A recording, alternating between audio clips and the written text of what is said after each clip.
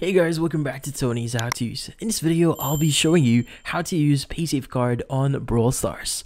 But before we start, hurry up and check out our latest software just under this video. So let's get started. In this case, how do we use Paysafecard in Brawl Stars? Well, the first thing we need to do here is we need to go to their official website or their store website, which is going to be store.supercell.com. Now, in their website, make sure to log in. So typically at the top right, you should be able to see a login button. Go ahead and click on it and provide your username as well as a verification code that you'll be receiving on your email address. Now, in this case, once you've logged in, we are now ready to start buying or using our Paysafecard on Brawl Stars. So in this case, in the Supercell website or store here, you want to go to Brawl Stars here. Let's go ahead and click on it. Now, there's going to be a number of items that you could get here. So you have Power Up Pack, as well as Ping or Bling.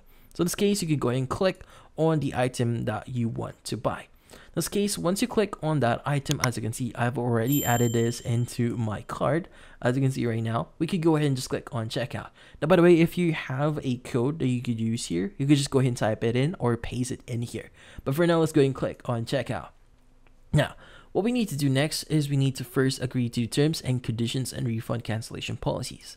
Now, from here, what we need to do is we need to look for Paysafecard. Now, just to give you some warning here, Paysafecard is not yet available on all countries. So, meaning you might not see Paysafecard here. But in this case, if you do have that, go ahead and select Paysafecard and proceed on entering the details or required details for you to proceed with the payment using your Paysafecard.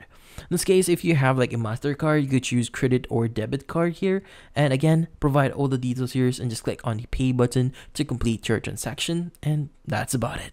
So, if you found this video helpful, hit the like and subscribe button and watch our next video.